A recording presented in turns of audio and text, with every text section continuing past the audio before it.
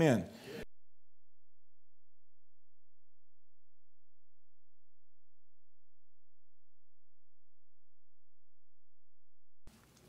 You don't know what you're living for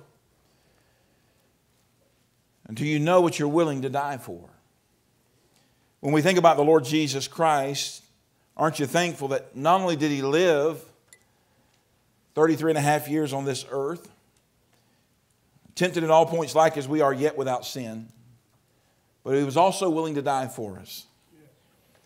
The greatest decision any person can ever make is the decision to receive Jesus Christ as Savior.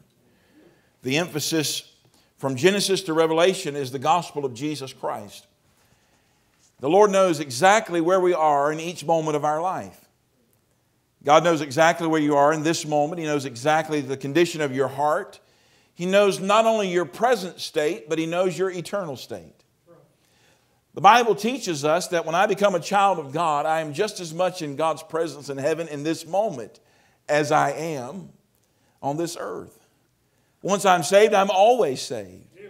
I'm a child of God. There's nothing that will ever change that. The moment that I got saved was the moment that I received eternal life. And so the Lord knows our condition. He knows right where we are in this moment. He knows where we are in preparation for eternity. And this morning, I believe with all my heart that God has brought us together today around His Word to not just to deal with a moment, but to deal with eternity. God desires to deal with your eternal state. He desires to deal and have you consider where you will spend eternity. John chapter number 7. John chapter number 7, and we've been through the entire book of John so far, all the way up through chapter 6. We've been through chapter 6 of the book of John so far, and we get into chapter number 7, and you'll find that in the latter part of the Gospel of John, the last few chapters are designated to the last few moments of the Lord Jesus Christ. They're designated to the last few days that He would spend on this earth and the impact and influence that He had. And so John kind of skips around a little bit, but you'll notice from John 1 all the way through where we will be this morning, there was always a conflict. There was always the world that wrestled against the Savior. There was always wrong that was against right. There was always good against evil. And the Lord Jesus Christ is emphasizing this, and I would say to us this morning that that has not changed. There's always a battle between right and wrong. There's always a battle between good and evil. There's a battle between what we should and what we should not do. And the Lord brings us to this passage in John 7, and we'll begin reading in verse number 1. I'm going to skip a few verses and skip around a little bit, so stay with me. But in John chapter number 7, verse number 1, after these things, Jesus walked in Galilee, for He would not walk in jewelry because the Jews sought to kill Him. You'll remember that from the previous chapters. They were after the Lord. They sought to take His life. They did not like the fact that the Messiah, that Jesus Christ, that this Messiah was not the king they expected Him to be. And so they sought to kill Him. And now the Jews' Feast of Tabernacles was at hand, and His brethren therefore said unto Him, Depart hence and go into Judea, that Thy disciples also may see the works that Thou doest. For there is no man that doeth anything in secret, and he himself seeketh to be known openly. If Thou do these things, show Thyself to the world, for neither did His brethren believe in Him. Then Jesus said unto them, My time is not yet come, but your time is always ready. The world cannot hate you, but me it hateth, because I testify of it, that the works thereof are evil. Go ye up unto this feast. I go not up yet unto this feast, for my time is not yet full come. And when He had said these things, said these words unto them, He abode still in Galilee. But when His brethren were gone up, then went He also up into the feast, not openly, but as it were in secret. Then the Jews sought Him at the feast and said, Where is He? They were looking for Jesus. There was much murmuring among the people concerning Him, for some said, He is a good man, and others said, Nay, but he deceived the people. By the way, both of them were wrong. Jesus Christ was more than a good man. He was the Savior of the world. Howbeit no man spake openly of him for fear of the Jews. Skip down with me, if you would please, in verse number 20. And the people answered and said, skip down with me to verse number 16. And Jesus said unto them, my doctrine is not mine, but his that sent me. If any man will do his will, he shall know of the doctrine, whether it be of God or whether I speak of myself. And he that speaketh of himself seeketh his own glory, but he that seeketh his glory that sent him, the same is true, and no unrighteousness is in him. Did not Moses give you the law, and yet none of you keepeth the law? Why go ye about to kill me? And the people answered and said, thou hast a devil. Who goeth about to kill thee? Jesus answered and said, I have done one work, and ye all marvel. Moses there gave unto you circumcision, not because it is of Moses, but because of the fathers. And ye on the Sabbath day circumcised a man. If a man on the Sabbath day receive circumcision, then the law of Moses should not be broken. Are ye angry at me because I have made a man every whit whole on the Sabbath day? Judge not according to the appearance, but judge righteous judgment. Verse 25, they seek to kill him again. Skip down if you would, please. In verse number 28, then cried Jesus in the temple as he taught, saying, ye both know me, and ye know whence I am, and I am not come of myself. But he that sent me is true, whom ye know not. But I know him, for I am from him, and he hath sent me. Down verse 33, please. Then said Jesus unto them, yet a little while, and I am with you. Then I go unto him that sent me. Ye shall seek me, ye shall not find me, and where I am, thither ye cannot come. I want you to look at verse number 33, where Jesus makes this statement. He said unto them, yet a little while. I want to preach on that thought this morning, just a little while. Let's pray. Lord, I need your help this morning. Lord, I pray that you would work in our hearts. I pray that you would speak to us. May you challenge us. Lord, help me to simply focus on the words that you want said. And Lord, may nothing else be said. May you be honored and glorified. Lord, we'll give you the praise and the glory because you alone are worthy. In Jesus' name, and all God's people said, amen. A little while. I remember being a young kid growing up and asking my mom many times on trips, how long before we get there? And her response sometimes, when it was a little longer than maybe she wanted to let on, it'll be just a little while. It'll be just a little while. I remember we would go to my grandparents who lived in Statesboro, which was about an hour away. And all of us, my brother, my sister, and I would always say, are we closer to home or closer to Granny's?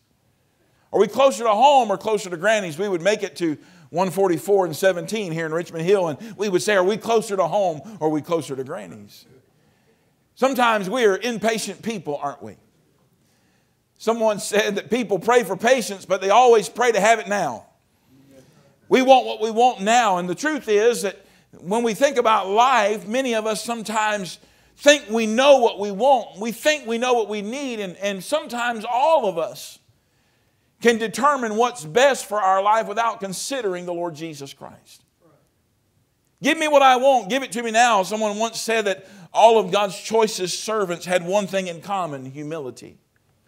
The life that we live is not about us and what we want, but it's about the Lord Jesus Christ. And we see that reflection here in this passage of Scripture when Jesus said to this group that was questioning him, it's not of me, but it's of him that sent me.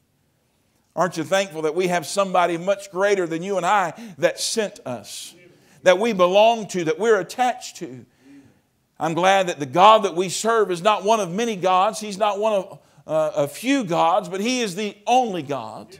He is the King of Kings and he's the Lord of Lords. And I'm attached to him by name. I'm one of his children. What I do and what you do should be a reflection. We should understand that that is always a reflection upon the Lord Jesus Christ. When we think about this phrase, just a little while, we try to put it in time. We describe it, it's defined by time. Well, how much time? The Bible tells us in Job that man born of woman is a few days and full of trouble. Well, that word few is a relative term, isn't it? Because some days seem a lot longer than others, and some days go by much quicker than others. And the fact is, when we look at life, it passes so quickly, doesn't it? It's like a vapor that's here for a little time. The Bible says in James, then it vanisheth away. How many of you can agree with that statement? Life passes quickly. Remember when you were growing up and you thought, I'll never get my driver's license? And now you pay the insurance every month and you wish you didn't have driver's license. Life passes quickly. I remember being a young man. I was 20 years old. My wife and I got married, and I remember not knowing anything. I didn't know a lot, but I knew, Brother Jim, I didn't know anything. We got married, and our children began to come along, and began to come along, and began to come along. And I remember being young, and some of you are in that place right now when we had 3 in diapers at one time. And we were trying to figure out what day it was. We were trying to figure out if we were going to make it through the end of the week, if we were going to make it through the end of the day without killing one another. And those kids came along, and man, life was just, man, it was a whirlwind. And now we look back in those days, they passed quickly. Just a little while. You may be here this morning, you say, Pastor Brian, I've never been married, and I have my driver's license, and boy, time just seems to be going by so slow. Can I remind you, the Bible says it's just a vapor. Amen. Psalmist said, we spend our years as a tale that is told. It's just a little while. And in that little while that we've been given, that little moment that we've been given, that little blurb, if you would, on the screen called life, in that little while that God has given us, and that little while is described as life, it's defined as life. In that little while, what are you going to do for Jesus? That little bit that the Lord has given you, that little moment of time God has given you called life, what is it that you're going to do for the Lord? Jesus Christ here is in His earthly ministry is dealing chapter after chapter, verse after verse with those who do not believe, with those who want to question, with those who are trying to catch Him, with those who are trying to trip Him up, if you will. And in the moment they've been given called life, they're wasting time. Just a little while. I want you to write 3 words down this morning as we think about this time, this little while that we've been given. Number 1, write down the word testimony. Write down the word testimony. I want you to see the emphasis that Jesus places on not only our testimony, we find that in Scripture, whether therefore we eat or whatsoever we do all to the glory of God. Romans 12:1, I beseech you therefore, brethren, by the mercies of God, that you present your bodies a living sacrifice, wholly acceptable unto God, which is your reasonable service. Jesus places an emphasis, we find over and over again, on our testimony, but He also does that because He emphasizes His testimony. Look what the Bible says in verse number 6, if you would please. He says, and then Jesus said unto them, my time is not yet come, but your time is always ready. We know that Jesus is referring to that time when He would be revealed as the Savior of the world, the true Messiah, when He would go to the cross and die for our sin, when He would expose Himself, if you would, to the world as the true and living Savior. But the Bible tells us here that He is reminding these disciples again in verse 7, the world cannot hate you, but it hateth me, because I testify of it, that the works thereof are evil. You see, when you begin to shine just a little light into a dark room, and Brother Holmes made mention of this on last week, but if you took and turned all the lights out in the room and turned on just a little light, it begins to expose the darkness. Every one of us have a testimony. You see, our testimony is what other people see about us. Your testimony is what other people see about you. The Bible tells us in the Gospel of John, sirs, we would see Jesus. May our prayer be that may everyone around us see Jesus. May people see Christ in us. There's a song that goes, may they see Jesus in you. Our prayer is that everyone around us would see Jesus in us. Can I confess to you, there are days that people don't see Jesus in Brian Cooper. And there are probably days that people don't see Jesus in you. We have a testimony. A testimony that either points people to Christ or it drives them from the Lord Jesus. But the Bible tells us here that Jesus says we need to be aware of our testimony. And in this world, people aren't going to like you when you're attached to Jesus. Our testimony is what people see about us, but our character is what God knows about us. You see, if you never love God privately, you'll never stand for God publicly. Somebody says, well, I'm struggling in my Christian life. And it's interesting to me today how easy it is for Christians to be more comfortable participating and being attached to and identifying, that's a word we like to use today, right? Identifying with the world rather than Jesus. Jesus said, if you'll be ashamed of me before men, I'll be ashamed of you before my Father which is in heaven. Why is it that so many of us as Christians are content to live a life that is acceptable and pleasing and comfortable with a world that we have just a little while with, rather than a God we're going to spend eternity with? Our testimony. What is it that people see about you? So, well, Pastor Brian, I don't care what people say about me. And can I tell you, I get that way sometimes. How many of you get that way? Well, I don't care. You know, when I get that way, it's when I'm carnal. I'm not following the Spirit. I'm following the flesh. I don't care what they think. The truth of the matter is I'm a sermon and somebody's reading it. We oftentimes think about ourselves, not only do we not care, but we think no one else cares. Until we stop doing what we're supposed to be doing and we realize how much influence we had. There's a testimony. Jesus said of his testimony, he said, the world doesn't hate you. They hate me, and they hate you because you're attached to me. He said, the world hates me. We need to be very careful. Can I give us some help this morning? Everybody with me today? I know it's Sunday morning. But we need to be very careful about things that do not align with biblical truth, being accepting of who we are. There's a dangerous path we're beginning to walk down. There's a dangerous door. Well, you know, I want everything to love. I want everybody to love me, and I want everything to love me, and I want to just be a part of everything. There's some things as a child of God you cannot be connected to and be right with God. It's not time in this world in which we're living, the little while that we've been given, to just sit back and allow the world to dictate a culture. Friend, we must understand we have a responsibility as a church, as Christians, to not be influenced, but to impact the world around us, to point out the sin in lives, not to proclaim them. To point out the depravity that's in man, not to cover it up.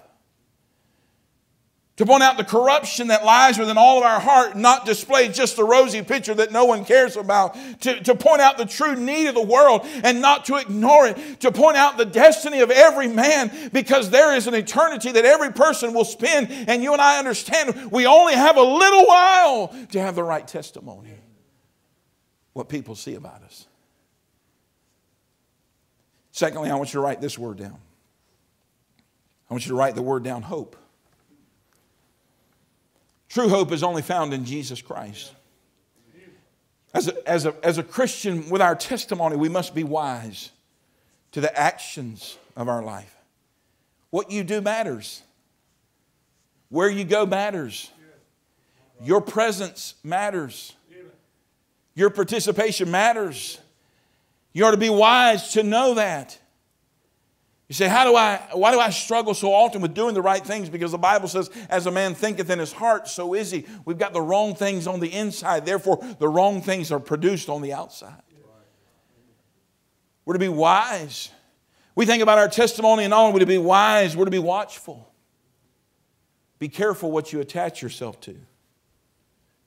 Be aware of your surroundings. And Jesus warns of this in verse number 16. Look what he tells us. He says, verse 16, and Jesus answered them and said, my doctrine is not mine, but his that sent me. If any man will do his will, he shall know of my doctrine, whether it be of God or whether I speak of myself. There are so many things today that are cloaked and painted as religion that God has nothing to do with. Our church is involved in as much as it can be involved in being a help and an asset in our community in areas that need help. We've reached out to our public school systems. We've reached out to our community leaders and said, how can Bethel Baptist Church be helpful and be a light in this community? We had just recently this storm that went through the northern part of our county, and our church jumped right in to try to be a help and a blessing, and we're able to do some things that will be helpful. And I'm grateful that we're able to do that. But understand this, giving water to people won't change their eternity. Giving somebody something to eat won't change their eternity. And we are so comfortable being connected to all those things. But when we must approach the gospel, isn't it interesting how often we cower? You see, the greatest thing that people ought to know about you is who you are for Jesus. We ought to be watchful. We ought to be aware. We ought to be warned. We ought to be warned. Our testimony, in a moment, we can destroy what it's taken a lifetime to build. What you believe is the basis of how you behave. Our testimony. Then we come to the word hope. Look in verse 22. The Bible says in verse number 22, he says, Moses therefore gave unto you circumcision, not because it is of Moses, but because of the fathers. And ye on the Sabbath day circumcised a man. If a man on the Sabbath day receive circumcision, that the law of Moses should not be broken, are ye angry at me because I have made man every whit whole on the Sabbath day? Judge not according to the appearance, but judge righteous judgment. Jesus reflects back in this discussion he's having with the religious crowd here. He's saying, listen, you can look back at the law, but the law's never going to justify you. The law's never going to make you whole. The law is never going to produce in you, Jesus said, what I can produce in you. He said, you look to the laws of man, you look to the laws of Moses. He said, and in a moment I can make you whole. The Bible tells us that so often we are looking at a culture and a world that looks for hope in so many places. They're trying to find hope in different relationships. They're trying to find hope in a certain addiction. They're trying to find hope in the bottom of a bottle. They're trying to find hope in a different agenda. They're trying to find hope in a different purpose. They're trying to find hope in turning over a new leaf. And Jesus says, without me, there is no hope. We live in that moment we call just a little while, that little time that the Lord has given us. And in that moment, I want you to know there's hope. You say, what's the message of the church? Well, the message of the church is what it has been from Genesis to Revelation, and that is the gospel of Jesus Christ.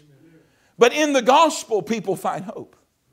How many of you sitting here in this room this morning understand that without Jesus, before Jesus found you, that you were in a hopeless situation, that we were without Christ. But because of Him, there is hope. We have just a little while to have a testimony for Christ. We have just a little while to share the message of hope. You and I would be more faithful at sharing the message of hope if we realize that it is the same hope that motivates us. Look what the Bible tells us in verse number 37. He says, in the last day, the great day of the feast, Jesus stood and cried, if any man thirst, let him come unto me and drink. And he that believeth on me, as the scripture hath said, out of his belly shall flow rivers of living water. Well, that ought to stir the heart of every Christian.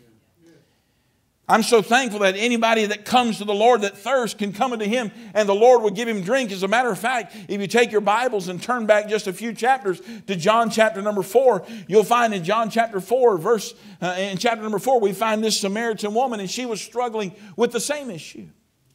Verse number 10 says, if thou knowest the gift of God and who it is that saith to thee, give me to drink, thou wouldst have asked him, and he would have given thee living water.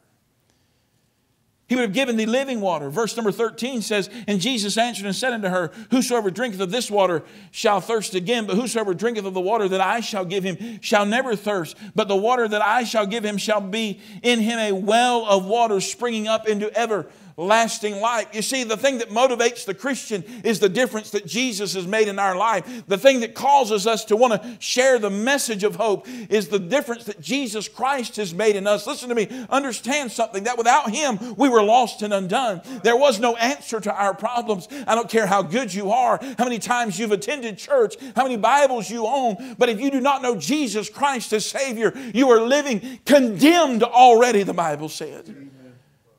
But there's a message of hope. And God's people must be motivated by that message, because the Bible says that when we take a drink of the living water, it's a well springing up into everlasting life. You can always go to the well and be reminded of the water that Jesus gave you. It ought to motivate us. You say, Pastor, what do you mean? On a daily basis, we are to consider the thought, where would we be without Jesus? Look at the difference Christ has made in us. So often in our culture, we want to remove the importance of the gospel. We want a list. We want a different plan, a different opportunity to see all of this played out in our life. We want to be a better husband, or we want to be a better wife, or we want to have a stronger family, but we're trying to accomplish that without Jesus. And I'm telling you, you've got just a little while. Just a little while. And that opportunity will be gone. How many times have we said, you know what, I'm going to get that taken care of. I'm going to do that. I'm going to be what I ought to be, but I'm going to do that later. Until we get so consumed by life, we get into the wheel, the cogs of life, and it just continues to roll on, and we don't even have any control over it. Hope. Just a little while, testimony. Just a little while to share hope. And we have just a little while. Thirdly, write this word down. Promise. What does Jesus tell us? Look in verse 33 of chapter 7 again. John 33, verse number 7. The Bible tells us that Jesus speaking says that Jesus said unto them, yet a little while, and I am with you. And then I go unto him that sent me. And ye shall seek me, and ye shall not find me. Whither I am, thither ye cannot come. In the context of Scripture here, Jesus is speaking of His ascension back to the Father. We know in this moment He is sitting at the right hand of the throne of God, interceding for you and for me. Just as much faith, it requires just as much faith in our life to trust God as our personal Lord and Savior. It requires faith, just as it requires faith to trust the Lord as our personal Savior. It requires faith to live as if we believe Jesus is coming again. The context is that Jesus is now getting ready to ascend to the right hand of the throne of God. But friend, I want to remind you that He's not going to stay there. He's not stuck there, if you will. How many times in your life and in my life do we get stuck in certain places? I just feel stuck. I feel like I can't get victory. I feel like I can't get over this hill. I can't get past this or beyond this. Maybe it's hurt or heartache or some struggle in your life, and you feel like I'm just stuck there. And every time you try to make a little advance, the devil pushes you right back to that moment, and you just seem to be stuck on it. I remember growing up when I was a teenage boy and I played sports, and this was back when coaches could coach without getting in trouble, you know. And sometimes the coach would say, hey, man, you just got to suck it up a little bit. You got to get over it sometimes. There are always bad things that happen to good people. Read the Bible, you'll find it over and over again. But that doesn't change who God is. Jesus is saying to this group, hey, I'm only going to be here for just a little while. And he told his disciples a little later on in John, he said, I have to go away. And he said, if I don't go away, the Comforter cannot come. Aren't you thankful for the Holy Spirit this morning? Aren't you thankful that when the Word of God is open and the Bible is preached, that the Holy Spirit flares up in our life and it produces that joy. He produces that joy and that satisfaction that we can always find in Jesus. But He gives us a promise, and we find it in verse number 33. Hey, yet a little while I am with you. Yet a little while I am with you, then I go unto Him that sent me. He gives us the promise of eternal life. John 3:16, for God so loved the world that He gave His only begotten Son, that whosoever believeth in Him should not perish, but have everlasting life. He tells us in verse 37 again, if any man thirst, let him come to me and drink. He that believeth on me, as the Scripture has said, out of his belly shall flow rivers of living water. God has promised us eternal life. Listen, many people claim to preach a religious message, but there is only one gospel. There's only one message of truth. There's only one way to heaven. There are not many ways. I'm sorry, friend, but if you don't believe that Jesus Christ died on the cross for your sin, and you're trusting anything else, whether it's anything else plus Jesus, you're not trusting Christ. There's one way to heaven. And Jesus said, you must drink of the water that I give if you desire eternal life. I think it was B.R. Lakin that said we would be surprised by the number of people who sit in churches every week that have never truly trusted Jesus Christ as Savior. They're holding on to their religion. They're holding on to their actions. They're holding on to their service. And all of these things are products of what they believe that will produce heaven one day in their life. And the fact is, you must have a personal relationship with Jesus Christ. And I'm warning you this morning because you have just a little while. Just a little while. There's the promise of eternal life. Then secondly, there's the promise of ended opportunities.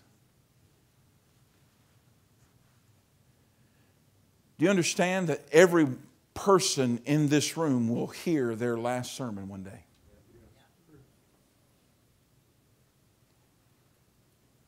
Every person in this room will go to work for the last day.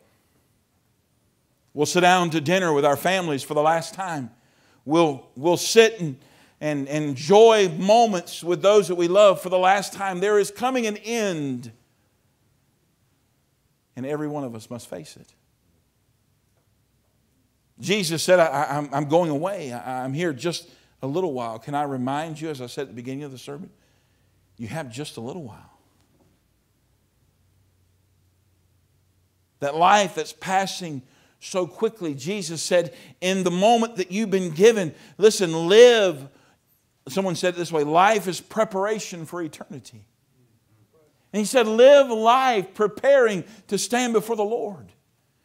Live the life that you've been given, understanding that we're going to stand before God with the opportunity that He handed us. Ended opportunities. How sad it would be for someone to sit in a church service like this, hear a sermon about the time that we've been given and the testimony that you have and the hope that is in Jesus, and walk out and never do anything about it, and it be the last time that you're given. I'm so grateful for all that the Lord is doing and how God is working. I'm thankful for how God's blessed and how God's met needs far beyond what we deserve. How God's worked in your life and God's worked in my life. And I look around and I see the people that God has brought to this place to serve Him, and I think, what a blessing it is. But at some moment, we're going to have the last service. You're going to sit in the last sermon. Just a little while. What are you going to do with the opportunity you're given? Jesus as He always did, brought the discussion. He brought the conflict. He brought the questioning. He brought the entrapment, if you will. He always brought it back to the same place. You have to deal with Jesus. What are you going to do with the little while you've been given? Just a little while. You have to choose. You have to choose today. You say, I don't have to choose today. No, you're making a choice in this moment. Lord, I love you today.